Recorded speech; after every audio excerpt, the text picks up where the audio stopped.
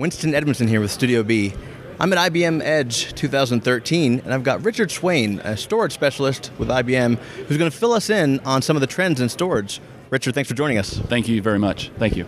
So what are you seeing? What are you hearing in the world of storage? Where are things going?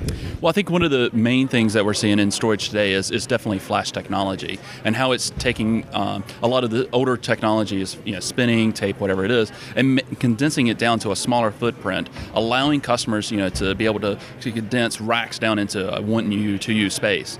I think that's a very disruptive technology, and it's enabling people to not only condense, but also save money on administration costs and other things. Have the advances been so prominent that there are no more naysayers? I mean, is it kind of the de facto, or are there still some folks that are trying to hold off? Well, the cool thing about IBM is that we have the full portfolio. So some technology may not be on flash. So you need to have something that can put the very things that need to be on flash, and then move things around, like our easy tier application. So instead of having a person figuring out, oh, this needs to be on flash, you can actually use a robot, basically that doesn't sleep, it doesn't need to be fed, and he can figure out, okay, well, this data is not hot anymore. Let's move it down to like our 2 or 3 terabyte drives.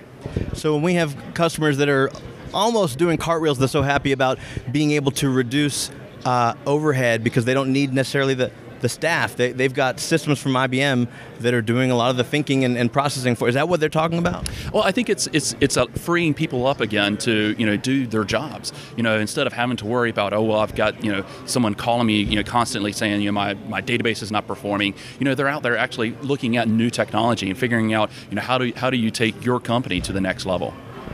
So customers that are considering this and they see the benefits, obviously they're not going to be able to just transform everything overnight. Kind of walk me through what what it might look like to make a transformation, maybe a gradual transformation over to some of these new technology. I think the biggest thing that a lot of customers are doing now is virtualization. So getting that virtualization layer in there so that they can move these technologies in non-disruptively. That's a big thing for customers. So that as technology changes, we're always changing something new. The next year it's going to be something else, right? So you've got to have something at a beachhead there to allow these technologies to come in and go as needed.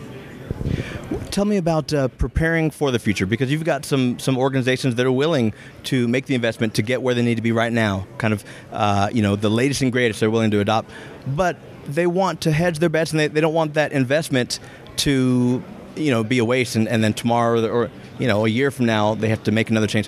What are things that are being done to help maybe for the next 10 years kind of hedge their bets and prepare them for what needs to be done later? I think one of the unique values at IBM is we offer infrastructure studies for people. We come in with our team that is basically isolated from sales, isolated from products, and they actually look at what a customer has. And they try to help them build a plan for the next, not 2 years, but 5, 10 years, and figuring out, okay, here is a plan to move you forward into that. And it's not based on technology, it's not based on a product. It's based on business processes, and it's solving that business process.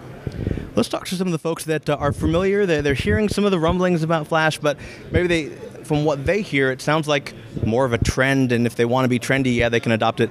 Let's talk about some hardcore, some actual benefits. Any case studies that you can talk about that can really demonstrate how moving towards flash will make a clear benefit? I think one of the clear benefits is in the database world.